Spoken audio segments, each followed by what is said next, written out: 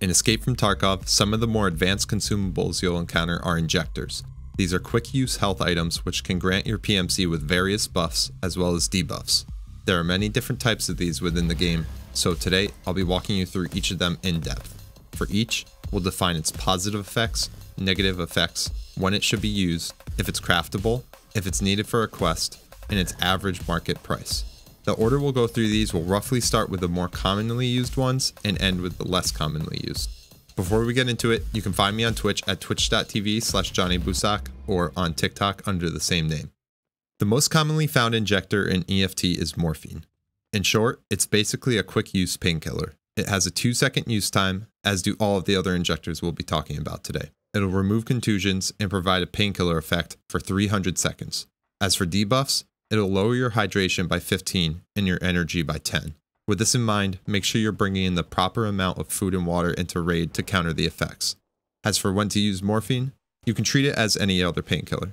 For myself, I use another painkiller for my typical pre-medding throughout the raid and before combat, and save morphine for the moments where I need to activate a painkiller quickly mid-fight. It can be crafted in your hideout at med station level 2 by using a syringe, pile of meds, and analgin painkillers. As for typical market price, it sits around 20,000 rubles, so it's one of the cheapest injectors you'll see on this list. You'll end up needing 4 morphine found in raid for Therapist's Quest Painkiller, and 4 found in raid for Peacekeeper's Quest Spa Tour Part 7. The next injector is Propital. These can be found pretty commonly throughout med spawns in EFT. Its list of buffs are quite long. It removes pain and contusions for 240 seconds, enables health regeneration at a rate of 1 point per second, and increases the metabolism, health, and vitality skills by 20 levels for 300 seconds. The buff to health will decrease hydration and energy depletion, and decrease your chance of fractures, while vitality will reduce the chance of bleeds. Its list of debuffs, on the other hand, is short. 270 seconds after using the injector, you'll receive a tremor and tunnel vision for 30 seconds, both of which are purely just visual hindrances. All of this considered, Propital is an extremely powerful stimulant. When to use it is pretty simple. Use it in any situation where you need both health regeneration and a painkiller effect. I tend to use one when I'm engaging in a fight where I know I'm going to take a bit of damage, or when I've already taken damage and need faster healing than my medkit alone can handle. 7 Propital can be crafted in the hideout at med station level 3, with 1 ibuprofen, 1 golden star, and 2 piles of meds. It should be noted that this craft can be completed with a single use left on your ibuprofen and golden star. As for market price, Propital usually averages around 20,000 rubles. Next up is the SJ6 injector.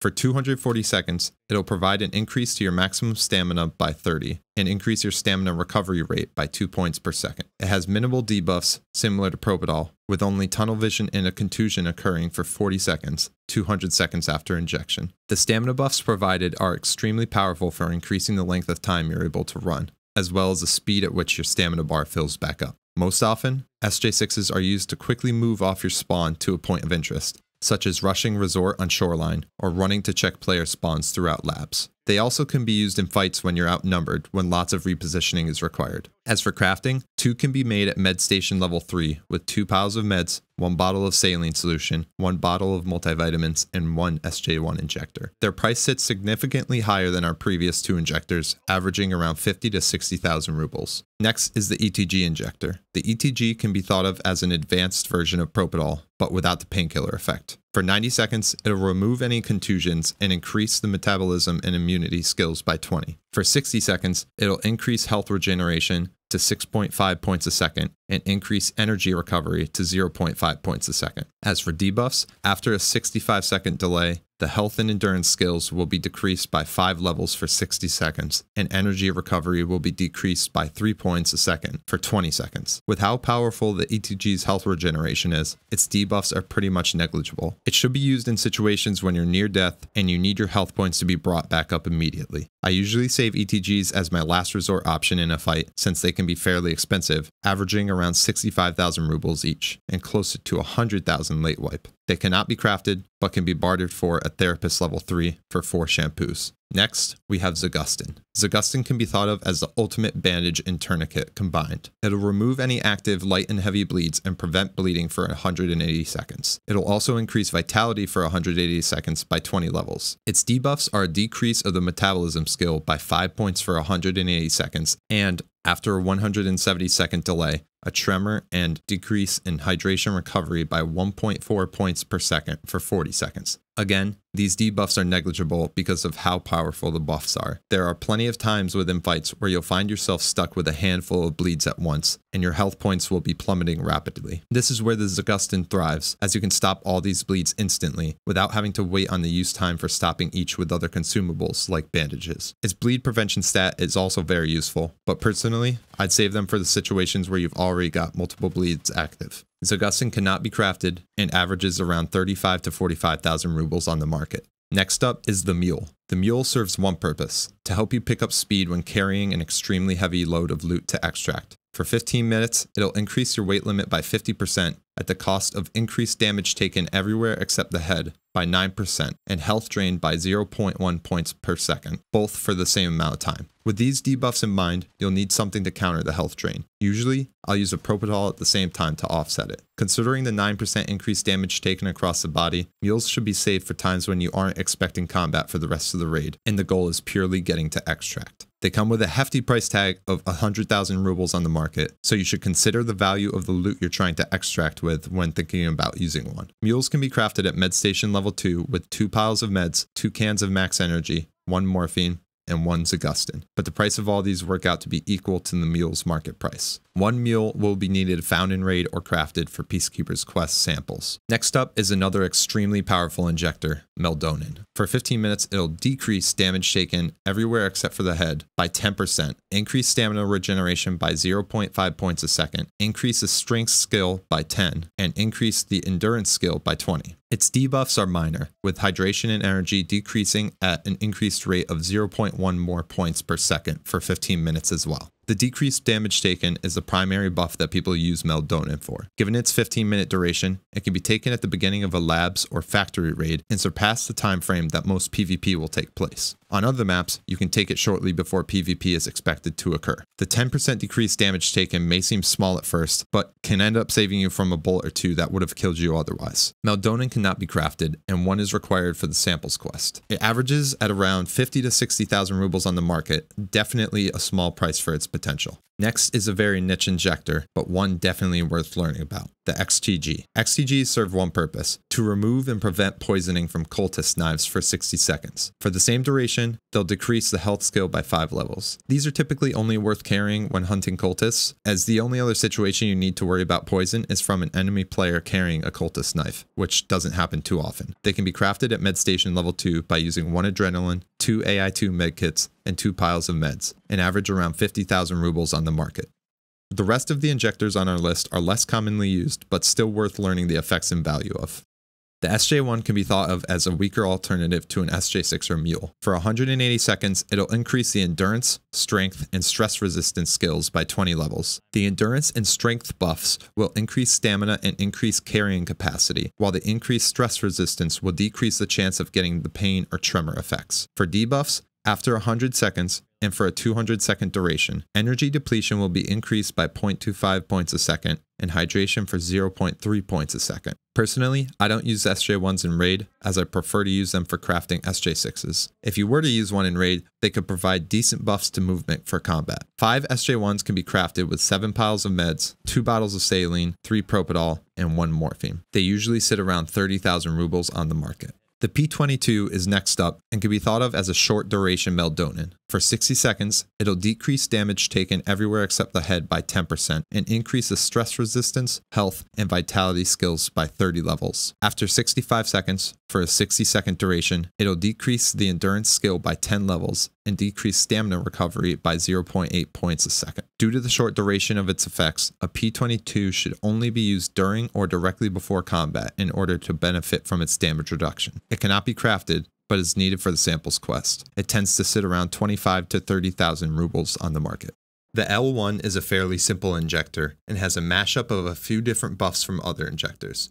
For 120 seconds, it'll act as a painkiller, increase maximum stamina by 30, increase endurance by 10 levels, and strength by 20 levels. Its buffs are similar to that of both an SJ1 and an SJ6, plus the painkiller effect. For debuffs, it increases energy and hydration depletion rates by 0.45 points a second. It can be useful as an all-around pre-combat movement buff stim, as well as a way to move a bit quicker when carrying a heavy load. L1s cannot be crafted, and one needs to be found in raid for samples. They typically sit around 24,000 rubles on the market. Next is our cheapest injector on the list, Adrenaline. It has a mashup of a few different interesting effects. It'll remove contusions and act as a painkiller for 65 seconds, increase the endurance, strength, and recoil control skills by 10 levels for 60 seconds, and regenerate health by 4 points a second for 15 seconds. For 60 seconds, it'll decrease the stress resistance skill by 10 levels, and after 50 seconds for a 30-second duration, it'll increase energy and hydration depletion by 0.6 and 1 point per second respectively. The most notable effects of Adrenaline are the short bursts of health regeneration and the increased recoil control skill. The best time to use one of these would be right before combat or when stopping mid-combat to heal. There are obviously better alternatives for all of its buffs, but at a market price of 18,000 rubles, it's a cheap extra tool to have on hand. Lastly, it cannot be crafted in the hideout. Our next injector, the AHF-1M, can be thought of as a less powerful Zagustin. Its only buffs are bleeding prevention and an increase of the health skill by 5 points, both for 60 seconds. As a debuff, it'll increase hydration depletion by 0.3 points a second for 120 seconds. Since it only prevents bleeds and does not stop them like Zagustin does, it really only serves purpose as another pre-combat stimulant to use if you have one on hand. One is needed for the samples quest, and one is needed for therapist's quest, Colleagues Part 3. It cannot be crafted and sits around 30,000 rubles on the market. Next, the 3BTG is an interesting one, which can be considered the looting stim. For 240 seconds, it'll increase the attention and perception skills by 30 levels, strength by 10 levels, and stamina recovery rate by 1 point per second. The increase to attention will increase your looting and examination speed, while the increase to perception will increase your hearing distance and loot detection radius, which is the small white dot that appears when loot is nearby. For debuffs, after 120 seconds, and for a duration of 120 seconds, the energy depletion rate will increase by 0.25 points a second. After 220 seconds, and for a duration of 45 seconds, a tremor will occur. As for usage, these really don't have a practical use case aside from potentially looking to benefit from the hearing distance increase resulting from the perception buff. One of these is needed for samples and one is needed for Colleagues Part 3, so if you find any in raid, you're best off keeping them for those quests. They cannot be crafted and can be sold on the market for 35 to 40,000 rubles. The Obdolbos injector is more of a meme item than something that has a practical use case. For 30 minutes, it'll increase the endurance and strength skills by 10 levels, stress resistance and charisma by 20 levels, and the stamina recovery rate by 0.5 points a second. The definite debuffs are a decrease in the memory, intellect, and attention skills by 20 levels for 30 minutes. On top of these, there are also a variety of other debuffs which have a 25% chance of occurring for the 30-minute duration, which I'll list here.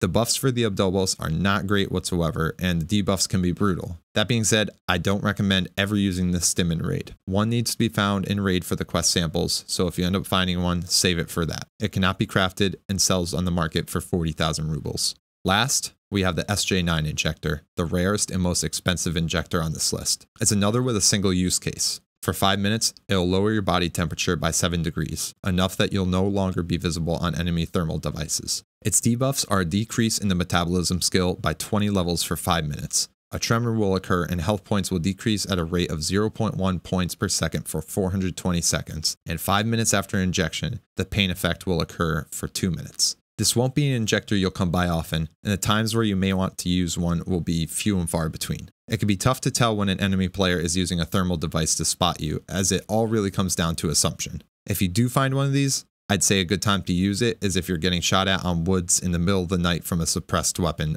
or you could just sell it. SJ9s cannot be crafted and are not needed for any quest, and their market price fluctuates all over in the hundreds of thousands. And that's all the injectors currently available in Tarkov. That was a ton of information, so I'll have each injector timestamped in the description below for reference. If you have any questions, don't hesitate to ask in the comments, and thank you very much for watching. I hope to see you again in the next one.